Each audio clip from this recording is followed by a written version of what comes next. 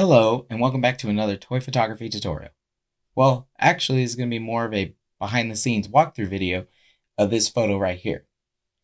I realize I haven't really done a behind-the-scenes photo in a while, and I've mainly been concentrating on Photoshop tutorials for this channel.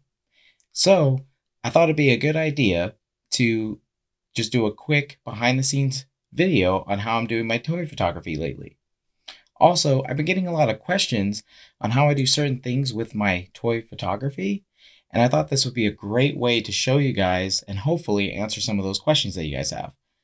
So for today's photo, I'm going to be using a Buzz Lightyear figure, my camera, remote shutter, a tripod, and a couple of lights.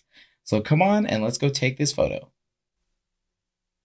So here's a look at the behind the scenes of the Buzz Lightyear shot that I did. For this shot, I went with a 3-light setup. So as my main light, I went with my 11-inch moonlight. It's usually my go-to studio light, as it is a great light source. It's a nice big light source, and it creates that the soft light for the figures. And then I wanted to do some fill lights because I kind of want to create this spotlight effect. So for my to fill in those shadows, I just decided to use 2 of these small rig panel lights to fill in the shadows. I have one coming from the side and the one filling in the shadows that are generated by the light above.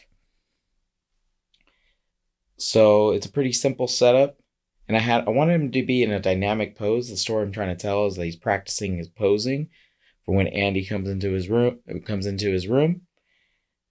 And then I have the little army guys, Sarge, kind of directing everybody. Now, a lot of the questions I do get asked is, how do I balance my figures in these poses? Well, typically I like to use a copper insulated wire. This is a 14 gauge wire. Buzz is a little bit heavier of a figure, so I decided to take 2, twist time together, and then as a counterweight, I will clamp it to the table, and it allows Buzz to stay in the nice dynamic pose, which is great because sometimes I like to do what's called focus stacking. And if nobody knows what focus stacking is, it's just taking multiple photos at different focusing points. I will be doing a video on that later, as I use that a lot in my toy photography. It allows me to create those super sharp images. And I decided to just go with a black background there. And that's it. Pretty cool, simple pose. You don't need a lot. So let me show you guys the final results. Let me take this photo. And here we go. And here's the final edited image along with the camera settings that I used for this photo. Well, that's going to do it for today's video. If you guys found it helpful, please give it a like and subscribe for more toy photography tutorials. Also, keep an eye out for the channel, as I'll be doing a more detailed video on how to balance your figures with your wire, as well as other options out there.